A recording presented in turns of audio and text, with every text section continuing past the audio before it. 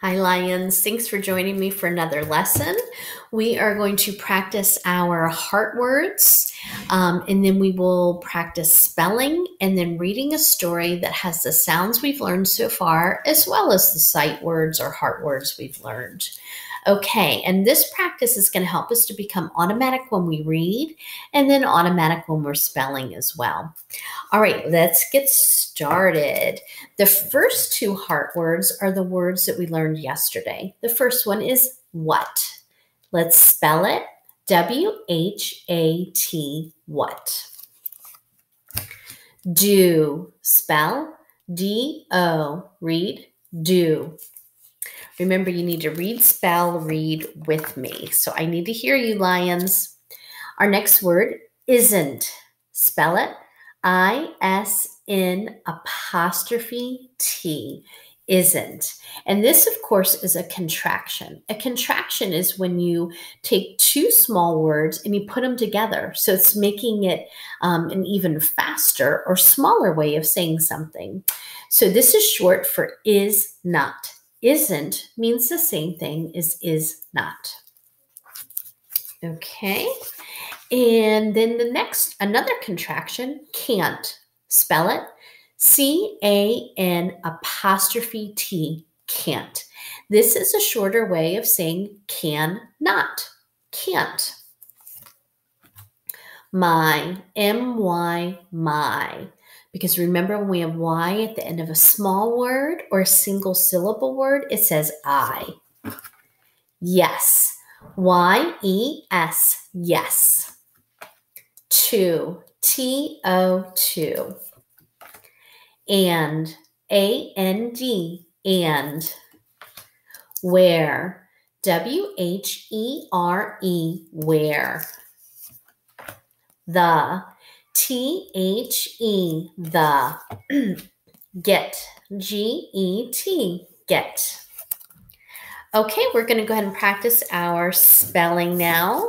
So if you need to get a paper and pencil, you can pause the video. And for everyone else, we'll go ahead and get started. Okay, the first word we're going to spell is top. Top. We always put our name at the top of our paper. Sound it. T-op. Top.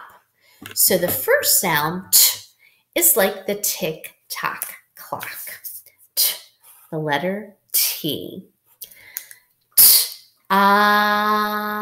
I hear the octopus sound, which is the letter O. T, p, p. I hear the patting pizza sound, which is the letter P. So we make a stick and then a circle for the top P. T, up. So the T goes to the top line and the P goes down below the baseline. So it's a basement letter. That's what some people call it because it's going down into the basement. Okay, the next word is pat. Sometimes you pat out a beat when you're in music class. Let's sound it. P, at, pat. P, up, just like the patting pizza. So we have the letter P. P, P. So P, P. I hear the apple sound, which is the letter A. P, P, at, t. The tick-tock clock. So the letter T, pat. So the P, of course, goes down below the baseline. It's a basement letter. The T goes to the top line. The A goes to the midline. Pat. The next word is sad. S-ad, sad. So the first sound we hear is S, like the hissing snake. So that's the letter S. S-a. I hear the A sound like the apple, which is the A. S-ad, d. I hear the D sound like the letter D, the digging dog. Remember the D, you're going to first make the circle and then the stick. Some people confuse that with another letter. Sad. Circle and then the stick. Sad. And the D goes to the top line. The S and A just go to the midline. The next word is hits. Let's sound it. Hits. Now, I hear an ending. The base word is hit. So let's spell the base word first. So we've been talking a lot about base words and a suffix. When you're trying to spell a word with a suffix, it's helpful to just spell the base word first and then add the suffix. So let's spell hit first. It, hit. So like the huffing horse. So that, where's our huffing horse? There it is. So that's the letter H. That's that itch sound, which is the letter I. It. I hear the tick-tock clock, which is the letter T. So let's look at the word hit. It. Now we want to spell hits. So let's listen to what we hear at the end of hit. I hear the S sound like the hissing snake, which is an S. So we'll add S to the end. Hits. So when you're spelling a word that has a suffix on it, first spell the base word, and that's the word without any extra endings on it, and that will help you. Okay, the next word we're going to spell is bad. Bad. B-ad. Bad. So B, like the batting ball. That's the letter B. So make your stick first and then the circle. B. B. And I'm going to show you my B. We want to make sure we practice B going in the right direction right from the beginning. Okay. B. A. I hear the apple, which is the letter A. B. A. D. D. I hear the digging dog, which is the letter D. So this time you're going to make your circle and then your stick. Circle, stick, bad. Good job. And if you ever make your B's or D's the wrong direction, it's okay. A lot of people do that when they're first writing letters. What you want to do, though, is erase it and make it go in the right direction. Because if you don't fix it, then your brain will start to remember it going in the wrong direction. And then it becomes really hard to fix it later. So, but a lot of people confuse that when they're first learning to write. Okay. Now, the next word we're going to spell is pan. I have a pan I need to wash after this lesson. Pan. So P, we hear the padding pizza letter, which is a P. P. Remember, that's a basement letter, so it goes down below the line. P. And so we hear the apple sound, which is an A. P. And like nose noise, which is an N. Pan. Okay, 2 words left to spell, and they are heart words. So the first one is, actually, we're just going to, oh, here it is. They, T-H-E-Y, they. So as you spell this word, I want you to say the letters out loud. T-H-E-Y,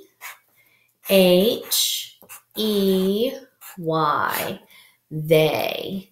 And if you forget how to spell it, you can remember it has the at the beginning of it. They. It's the with the Y at the end. Okay, so it should look like this. The T and H go to the top line and the Y goes down below. It's a basement letter. Okay, and then the last word we're going to spell is get. Spell it G-E-T, get. Go ahead and spell that on your paper and say the letters as you write them. G-E-T, get.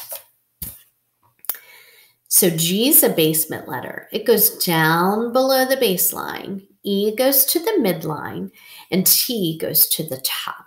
And then you cross the T at the midline.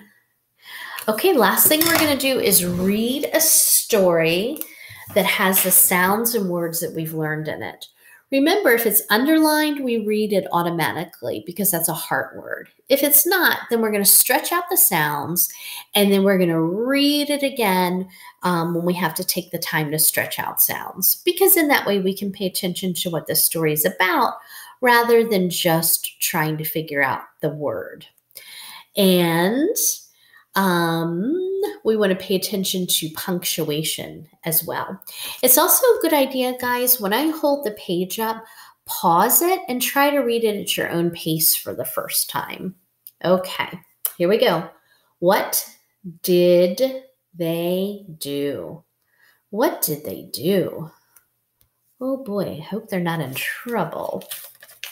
Could be something good. Maybe they did something good. What did Sam and Anne do? They ran and ran. What did Sam and Anne do? They ran and ran. That looks like fun. And do you notice that Sam has a capital S and Anne has a capital A? When we are writing names, the first letter in a name is always a capital letter. So that's something for you to remember when you're writing yourself. Where did Anne and Sam run?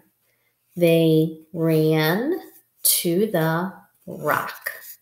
Where did Anne and Sam run? They ran to the rock. What did Anne put on? She put on a cap. What did Anne put on? She put on a cap.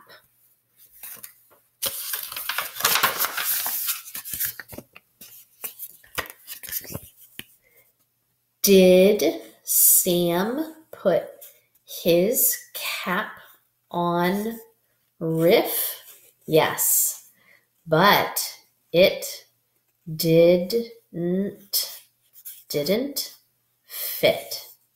Did Sam put his cap on Riff? Yes, but it didn't fit. Where did Riff go? He ran to get a stick. Where did Riff go? He ran to get a stick. Sounds like my dog Daisy. Did Sam's cap fall off? Yes, it is on the mop. Did Sam's cap fall off? Yes, it is on the mop. Now look at the word Sam's. You see the apostrophe S? So this apostrophe S is showing that ownership. So something belongs to Sam. So I'm going to reread this sentence and I want you to think, what belongs to Sam? Did Sam's cap fall off? So what was the thing that belonged to Sam? It's his cap. So when you see apostrophe S, that's showing that something belongs to the person in the story. What did Dad do? He sat and had a nap in the sun. What did Dad do? He sat and had a nap in the sun. That sounds wonderful. Where was Mom? She sat by Riff down at the pond. Where was Mom? She sat by Riff down at the pond. That sounds nice. All right, guys, I just want to remind you of two things. One is, don't forget when you see an apostrophe S, that's showing ownership. That means something belongs to a person in the story. And then also names, so like Dad and Sam and Riff, names have capital letters. So we want to make sure that we use capital letters in our own writing. And if you're talking about something belonging to somebody in a story, then don't forget to use apostrophe S, just like here in Sam's. All right, Lions, we will pick up here tomorrow and we will learn some new sounds that we can add to our board back here and that we can practice reading and spelling. All right, have a great day. Bye, Lions.